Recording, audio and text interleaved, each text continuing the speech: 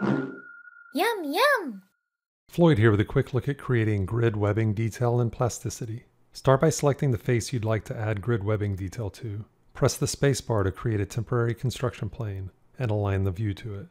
Select the face and use the keyboard shortcut Shift-D to create a curve.